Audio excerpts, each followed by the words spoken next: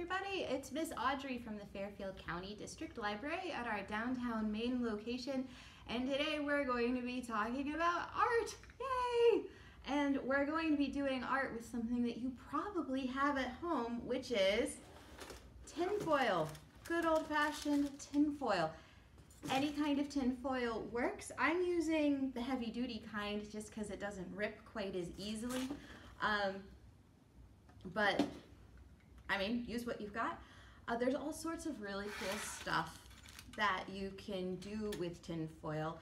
For example, Miss Tiki made this a couple years ago.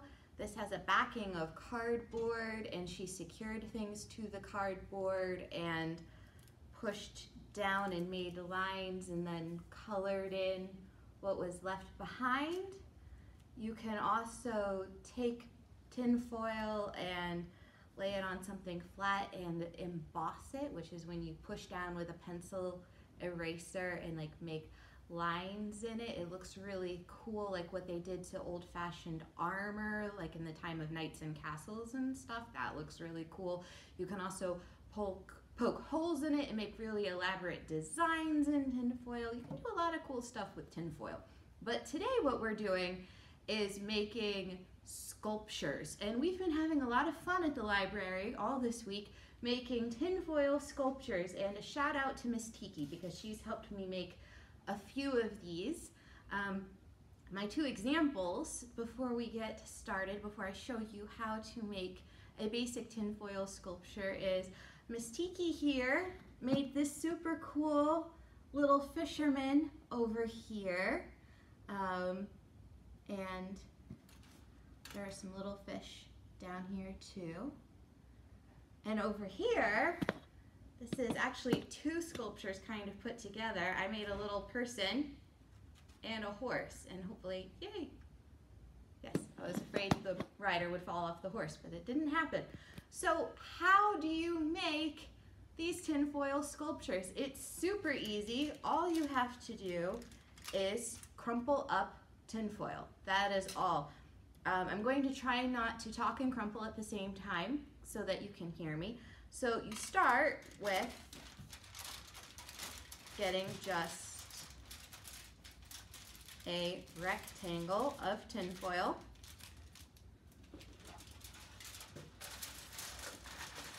This is where you need the box. We did learn the hard way that if you unroll more tinfoil that you need, it's really hard to re-roll it neatly. None of us were very good at that. And then you want to try to rip it as neatly as you can along the edge. There you go. Now the bigger the piece of tinfoil you rip, the bigger your sculpture will be. So, to make a person, what you need are 2 legs, 2 arms, a head, and a body. So you're going to strategically rip your tinfoil so that you have pieces to make all of those things. And we're gonna start with the legs. So find your middle. Your middle's about there. So on one of your short ends here,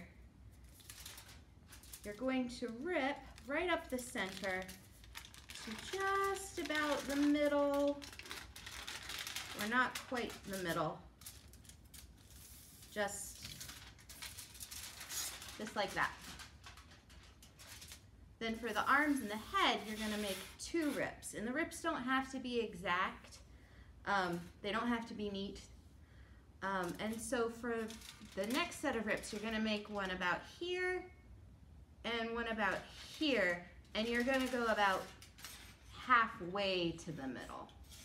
And again, it doesn't have to be exact. So here's rip number 1, kind of like that.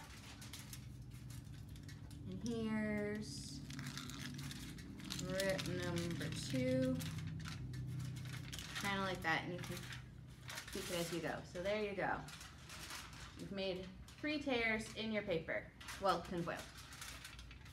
And then what you're gonna do is you're going to strategically crumple up your tinfoil. And the trick to the crumpling is that you don't want to scrunch it up super tight right out the gate because you can't really straighten it out again. So start going kind of gently. I like to start with the legs, and you start by just sort of smushing it gently, section by section. So that's my first section. And you want to try to keep your legs kind of long as you go. You also want to try not to rip your tin foil anymore if you can help it. So just sort of like gently smush it up like that. And then onto the arms. Same kind of a thing. Sort of gently smush. Just kind of gently smush. Now by this point, your middle bit is kind of already wanting to curl up in the middle to make your body. So you can kind of go ahead and let it do that. And sort of fold it in.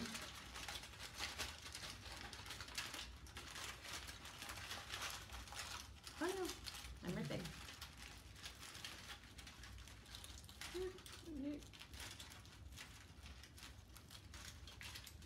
So making sure my arms are poking out to the sides.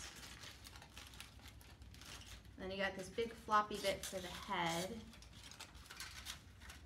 You don't have a lot for the head, so you definitely don't want to scrunch the head too much. You want to make a neck, and that part can be narrow because necks are narrow.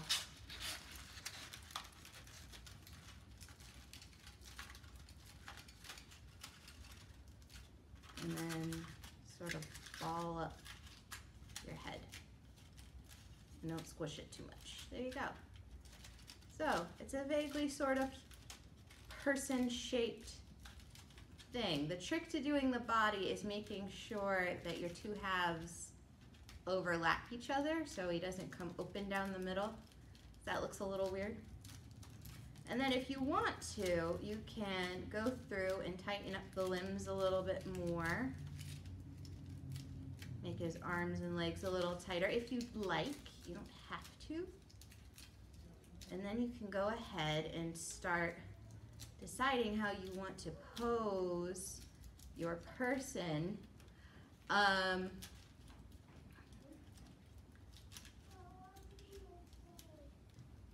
There you go. You can decide how you want to pose your person. You can have your person kicking a soccer ball. You can make your person a tutu or a hat. You can have them holding something or doing something. They don't necessarily stand up super well by themselves. If you're very diligent, you can try to do it, but it doesn't always work without assistance.